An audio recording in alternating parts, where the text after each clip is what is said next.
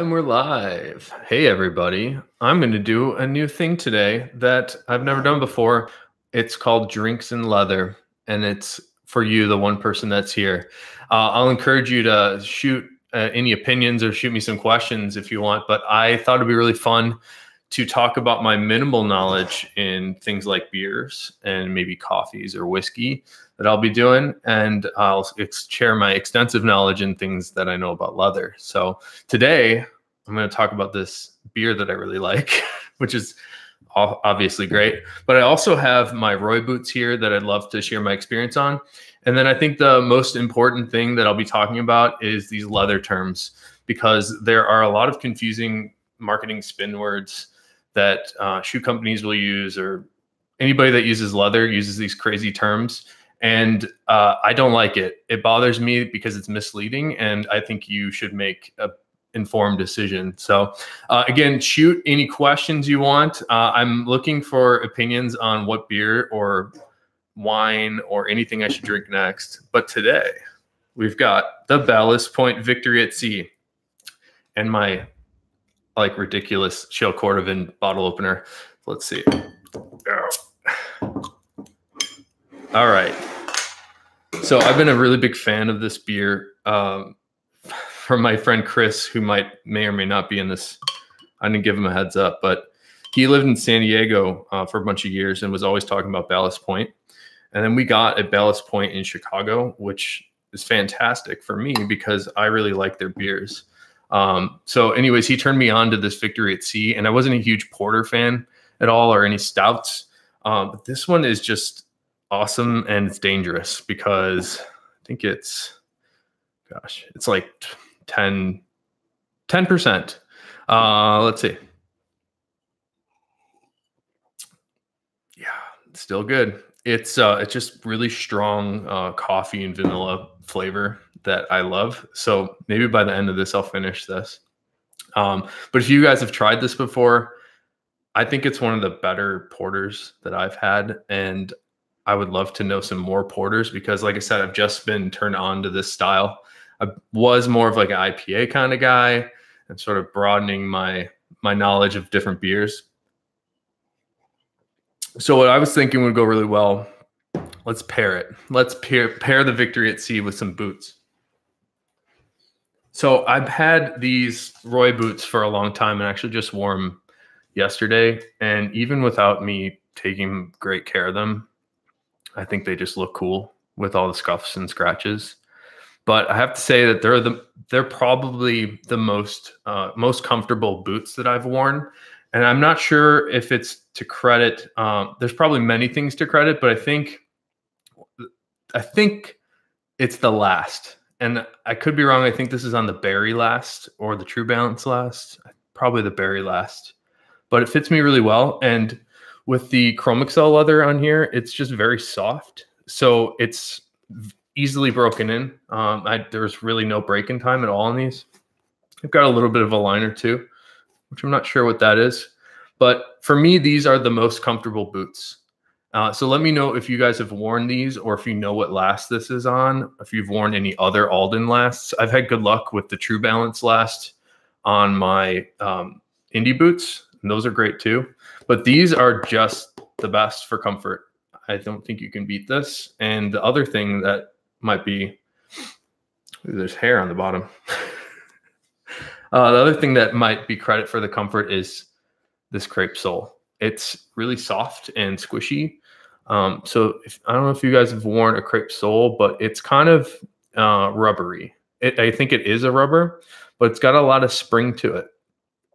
So for walking around, you kind of have this like springy step that I think is really cool.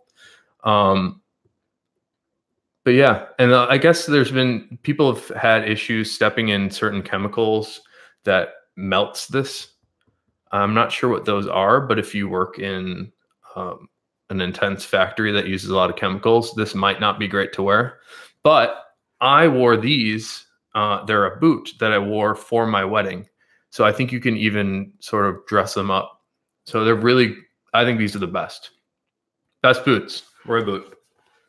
I did get those Alden, or not Alden, the Viberg shell boots that I made. I think the last time I was live, I did a video on the shell boots, and those are really great too. I'm having a heck of a time breaking them in, and I think it's because the soles and the midsoles are so dense. The leather that they use is just very firm. So they're getting better and better. Every time I wear them, they're more comfortable, but it's taking quite a while for me to sort of break those in.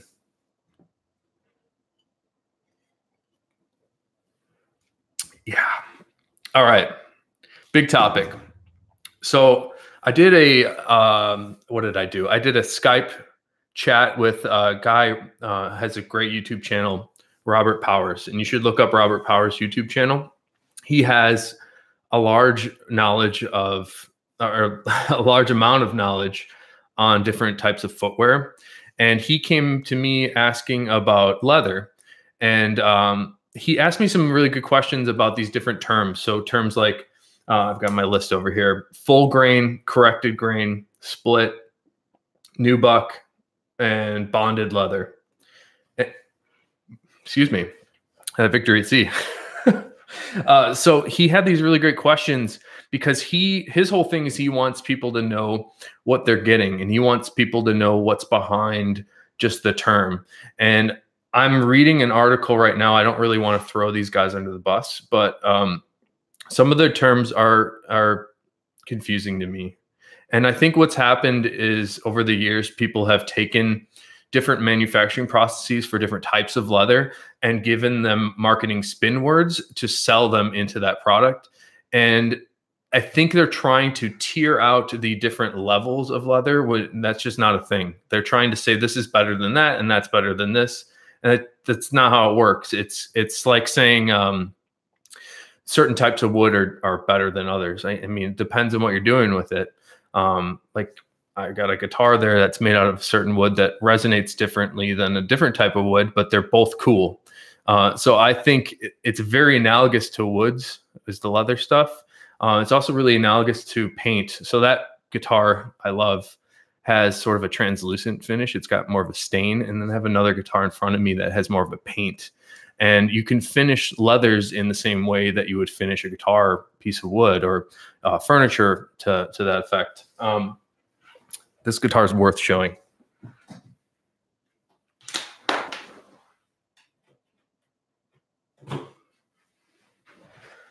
All right. So this is a guitar. This is actually an 8-string guitar made by a company called Carvin. But these days they go by Kiesel. So if you're trying to find them, you have to look up Kiesel. But I think this is really cool just because of how they've finished that wood. And I really like seeing the grain character in the wood.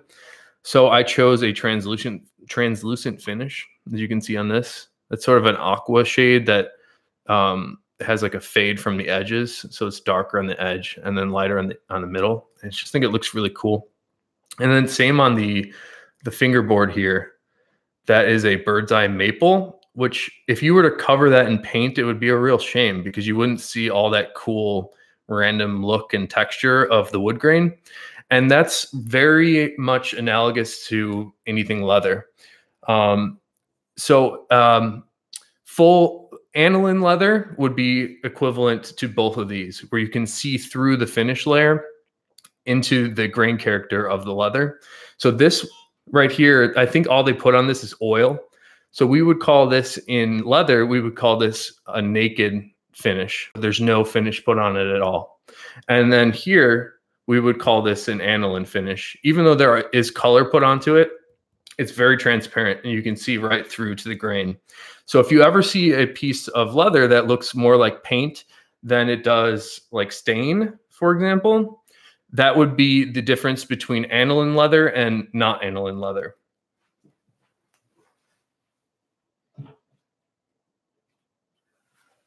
So reading this article here, they're saying the best leather is top grain or full grain leather.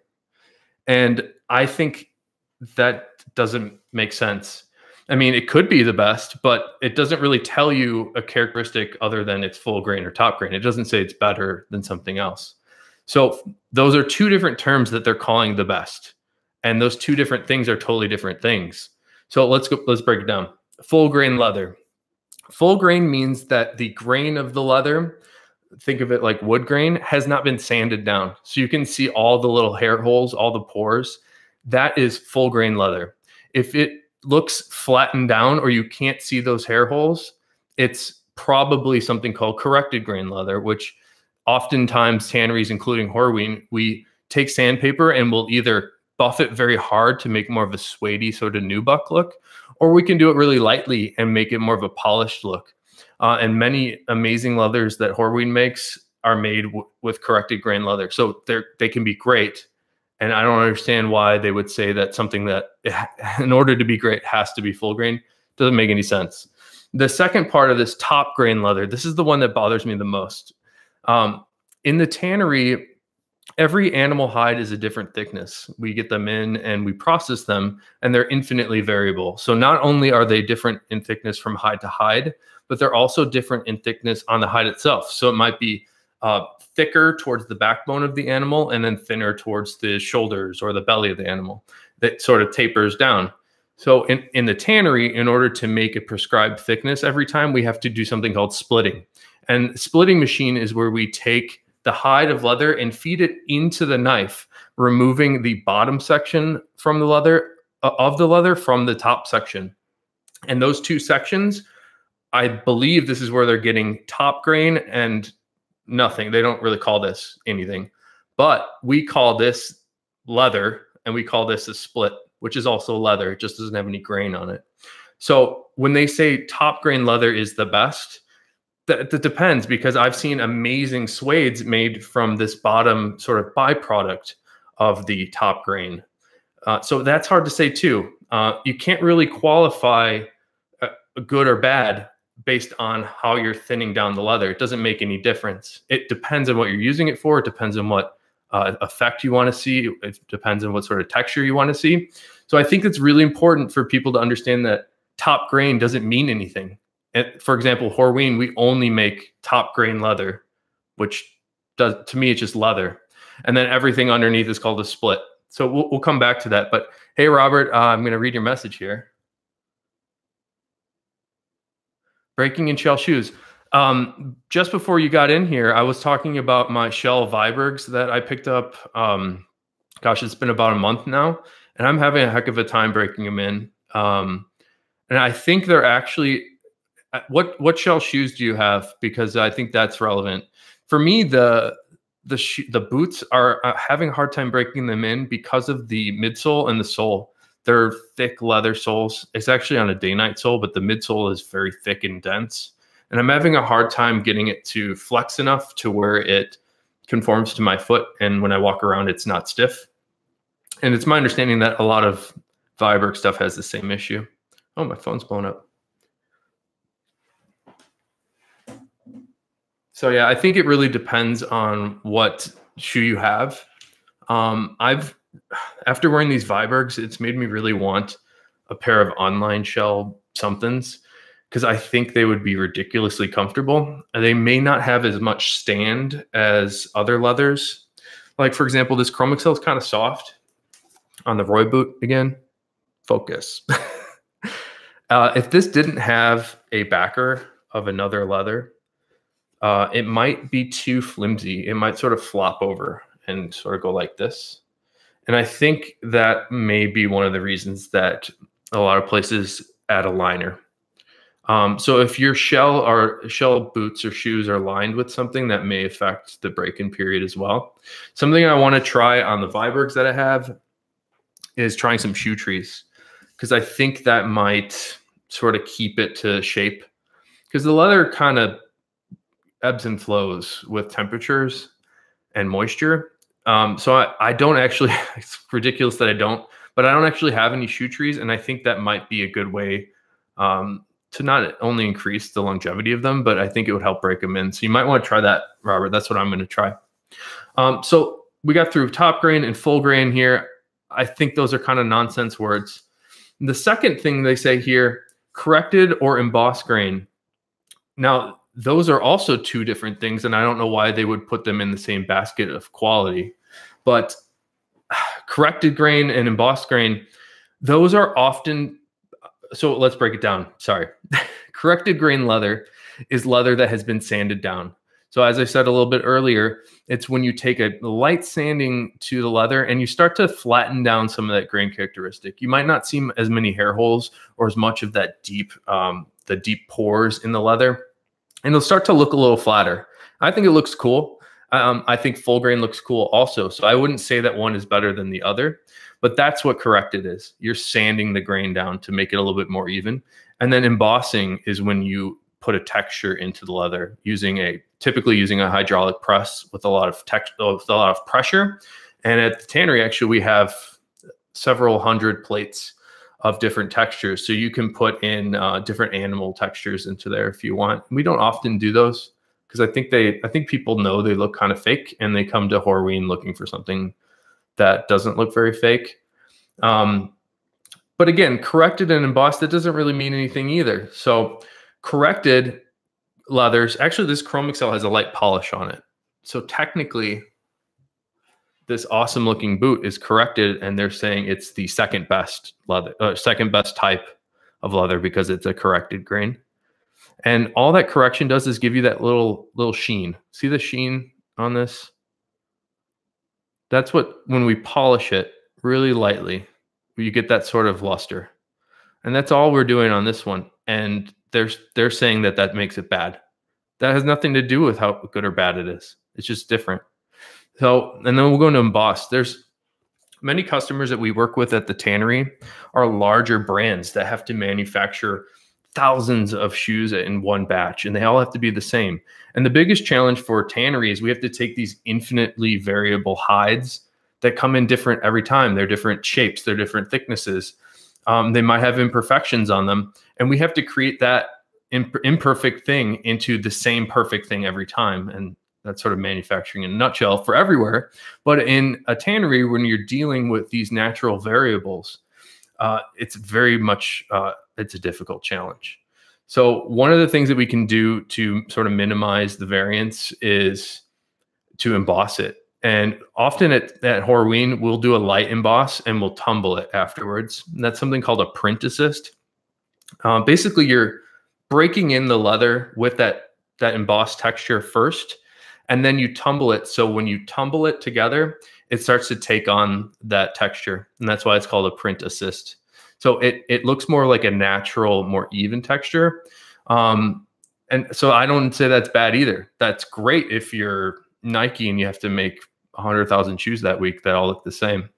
So I don't know why these guys want to say that it's the second best. I think that's great. I think it's good. It's just different. Let's plug Ballast Point again. Ballast Point. Yeah, this is pretty good. It's going to get me maybe too drunk for Game of Thrones because I'm a total lightweight these days. I drink one of these and I'm in big trouble. Also, I don't know if you guys are ready for Game of Thrones tonight, but I've kind of been bummed out, but I'm excited to watch the last episode, even though I've been kind of bummed out by it. Anyways, let's go back to these leather terms because the next one on here, they call a split suede. So back in the first topic I was talking about there, where you have a side of leather that you need to get down to a prescribed thickness, you feed it through that very sharp blade of something called a splitting machine. And what you end up with when you feed one piece of leather through there is you separate them out and you end up with the top part, which we just call leather or the grain side. And then this part underneath would be called the suede side. So there are many tanneries that are fantastic in the world that make only this part, only the split, we call it, or a suede. And that's what these guys are calling it, a split suede. And their words are functional and inexpensive leather hides. Well, I can tell you that Alden uses some leather that is a split suede that's totally beautiful. Many other high-end footwear companies use these splits and they're beautiful. They're very expensive to make, actually. And it's really hard to get a very tight nap and a perfect looking suede, which is why Horween doesn't do it. We more focus on the top layer, the grain layer. And again, like, I don't know why they would say this is functional and inexpensive leather. That's nonsense. It doesn't, a split has nothing to do with the quality of it. It's just a different part of the hide. So hopefully if you ever see something on, nobody's ever going to sell you a product that says this is a split because it has a negative connotation, but it doesn't matter because it looks great in the shoe.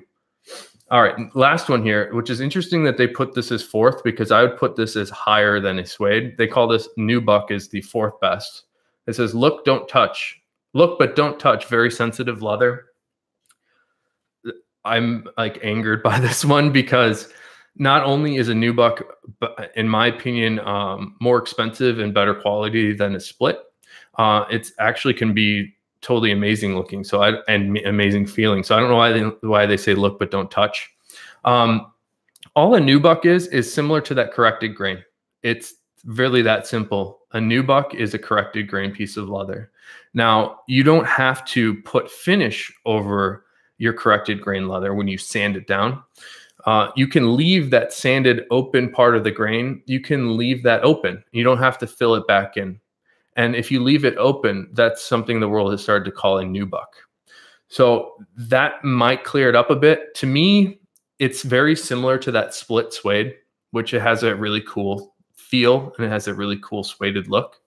And it has a really cool nap. So if you brush it, the color changes. It's really deep in color. But the nubuck will do the same thing. At Horween, we make plenty of nubucks, and they're really nice. And actually, one of the most popular ones is called snuff suede, where you just take a full grain piece of leather and we sand it down, and it opens up that grain layer and sort of suades it out. It gives it a really cool look.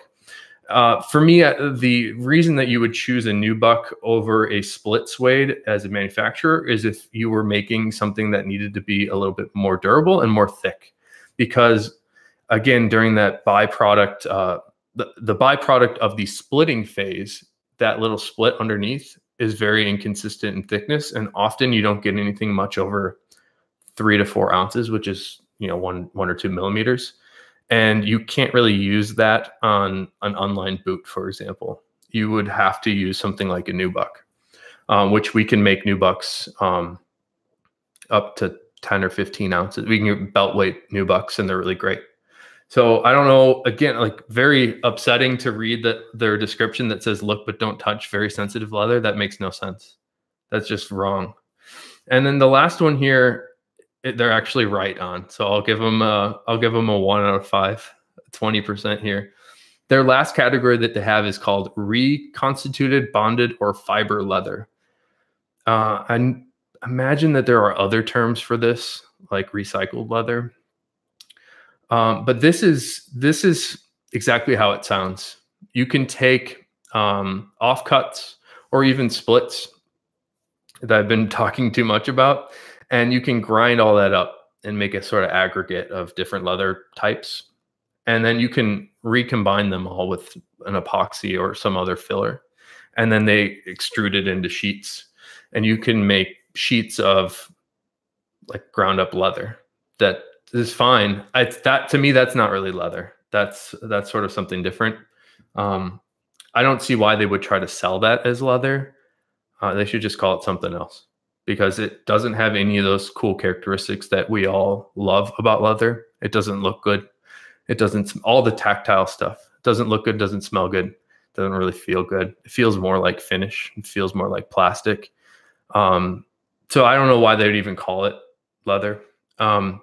Something also that I had mentioned to Robert Powers, you should check out his YouTube channel because he's fantastic.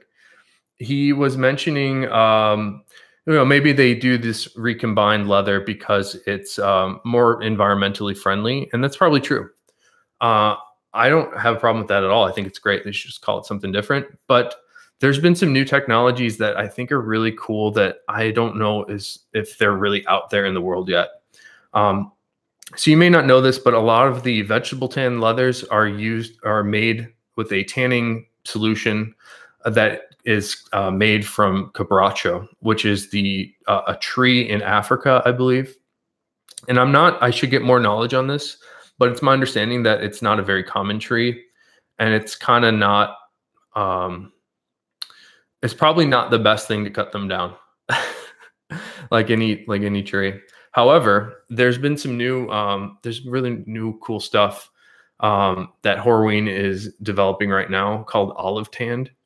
And I could be wrong on this too. I believe it's the olive bark of the olive tree and the leaves of the olive tree that they combine into a tea. or we think of it like a tea when you tan with it. So we are able to take the tannins out of the renewable resource that the olive tree makes, and they make this tanning solution out of it. And it's very similar to vegetable tanning with the quebracho. The stuff that I've seen is actually really soft, but I'm imagining that we can make it a bit firmer. So there are really cool new things that tanners are able to do to minimize any environmental damage. And those are things that I should mention that Horween, and I know many other places, many other tanneries are looking at, is reducing the impact on the environment. Because historically, tanneries have been known as really dirty, gross places, and they were often put on the outsides of towns because they smelled and they polluted. These days, if you look on a map, take a look where Horween is on Google Maps, and you'll see it's right in the middle of the city. So if we were polluting, we would get kicked out right away. So we're very kind to the environment at Horween specifically. For example, we have our own wastewater treatment plant, and we reuse and recycle and reduce so many things. Having said that, there are many tanneries in the world where there are no local restrictions or local laws on those tanneries. So they're sort of given free rein to do whatever they want. And it's a real shame because they'll just pump wastewater right out into the backyard. And that's not good. But there are auditing bodies that come through to each of these tanneries. If they want to sell to larger brands, brands that are being very responsible, I can think of many, but one of the ones that we work with often is Timberland. I know that Nike does this as well. They hire this body to go audit the tanneries to make sure that they're not doing terrible, crazy stuff to the environment. And that also includes things like how much water do you use, how much electricity do you use, how much energy do you use. So it's great, and people should be aware that there is a large effort being made by many tanneries to improve and reduce their footprint environmentally. So let me see your question here, Robert. So sorry to monopolize the question box. The reason I'm doing this live is because I want your questions. So anybody feel free to jump in here and ask, because I really want people to ask about these leather terms, because I think it's very upsetting to me to see people get treated like idiots. So I want you to have all the knowledge so you can make an informed decision when you're buying something. All right, Robert says, sorry to monopolize the question box today. I bought a 3-piece shell belt. There have been retailers that sell 1-piece shell cordovan belts. Is this possible given the size of the piece of shell? Yes and no. This one requires another little sip. All right, Robert, that's a really good question. This is piece of shell cordovan.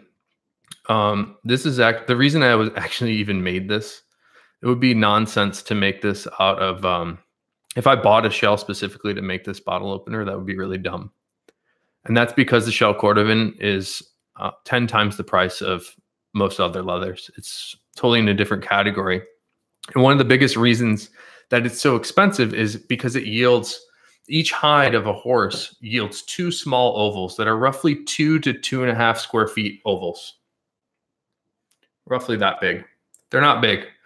So if you could make a 1-piece belt if your waist is 10 inches, it's very small. So that's the reason that the shells, or one of the reasons that it's so expensive, is they're very small pieces, but it also takes us 6 months to tan it and finish it properly. So it's very, very expensive, a lot of work to make such a small thing. Oh, somebody's home.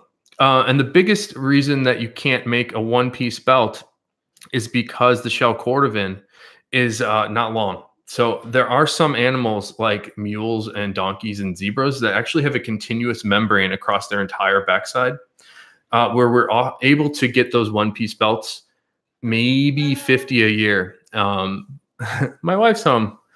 But that's really not possible. So what Nick and Skip do is they bogart those for themselves and make them into special projects, because otherwise they would just get made into boots. So they like to make something special every now and then. So I'd say we get maybe 50 to 100 1-piece belts every year, but often you have to make them out of 3 pieces because of those smaller ovals. You take 1 larger piece in the middle and then 2 little tabs on the side to finish the belt off. So hopefully that answers your question, Robert. All right. Let's see. Anybody else got any questions?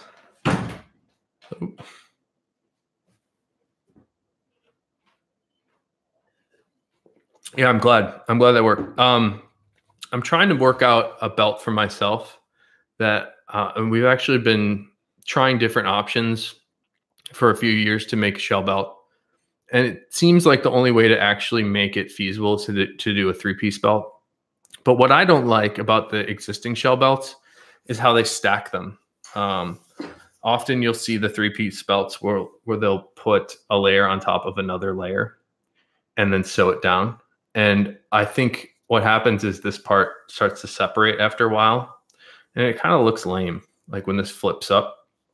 So we've been experimenting with different types of stitching and different types of construction, and we're going to try to make a 3-piece dress shell belt ourselves, which I think is going to be a really big deal. Because a lot of people come to us asking for shell belts, and we just can't do it, and it makes me sad. So I want to keep doing that. But let's see. I have so much beer left, so I failed at the drinking part of drinking leather. But I think we did a lot of leathering. So if anybody has suggestions on stouts or porters, I would love new stouts or porters to try. But I also need some suggestions on bourbons, because I'm sort of a layperson with bourbon and I want to get more into it. So if you have questions there, let me know. And then I'm going to try to do this again next week with a different drink, with a different pair of shoes, with some different topics to chat about. So hopefully you guys will stay in touch. I know I'm only able to do this sort of random times because I've got too much stuff going on. But I really like chatting with you, Robert. So thanks so much for bringing the questions. And anybody else that wants to chat too, we'll chat again next time. All right. Thanks, guys. See you later.